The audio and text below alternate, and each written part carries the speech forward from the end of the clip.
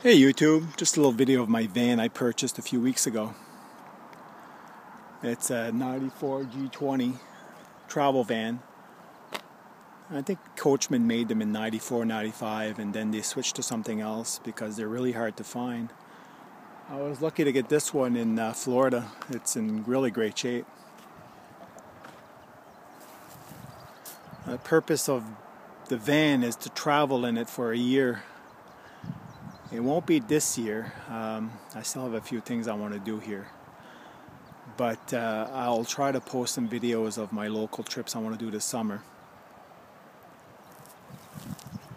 A lot of people ask me, why do I want to travel in a van? Am I crazy or am I going through a midlife crisis?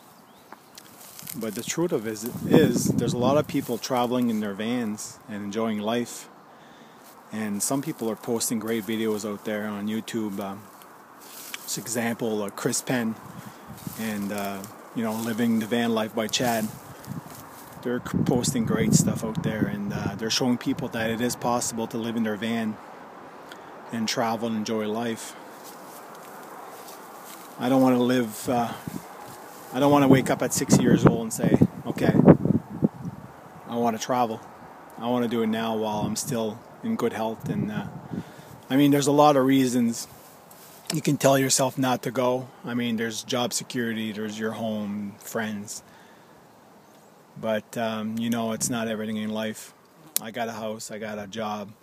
The house is for sale. I sold everything I had, and this is what I want to do. So, once the house is sold, there's nothing holding me here. So I bought the van, and I'm getting ready.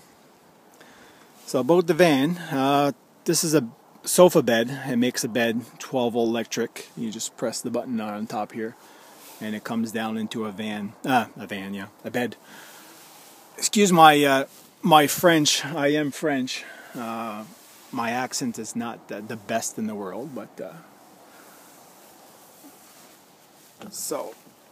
here we go. Alright, so this is a ceramic top stove sink. I got a bumblebee in here. Microwave and 12-volt fridge. Now the only downside about this, I got an air conditioning on top here. The only downside about this van is everything has to be plugged into current to make it work, except for the fridge that is plugged on my auxiliary battery, and of course the sink that is 12-volt also. But the microwave, air conditioning, and stove has to be plugged in.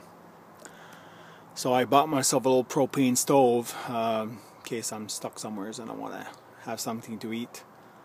I'll cook on that. And I do have an inverter for my microwave, and I installed a solar panel on top to charge my battery. Now for storage, it could be better. There's a good amount of storage, but compared to a Westphalia, Westphalia has a great design. For storage, it's unreal.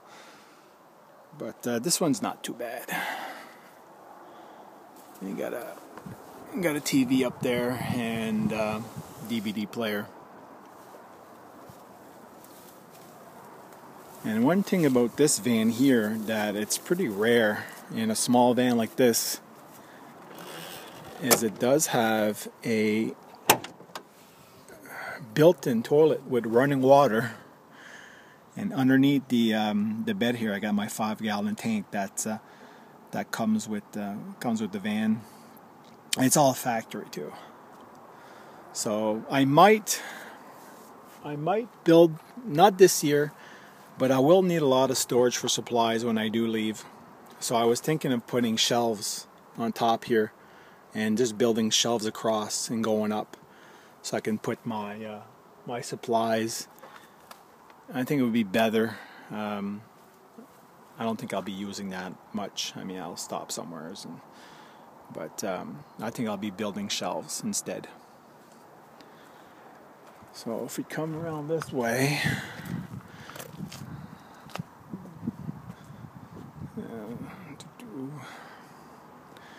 I got 2 outlets here. One here for city water, or you can pour your water in with a funnel, goes right into the 5-gallon tank. And on the bottom here there's There's the 30 amp outlet that you can plug into a camping site or a generator or such. So this is my van. Hopefully I'll be posting more videos of it, or the traveling I'm going to do. But if you guys want to see great videos, like I said, Chris Penn, great videos out there. Living the Van Life with Chad. You can't go wrong with watching them. Gives you an idea what it is of living on the road with a van and traveling. So, like I say, I'll try to post more videos out there and keep in touch. And thanks for watching, guys.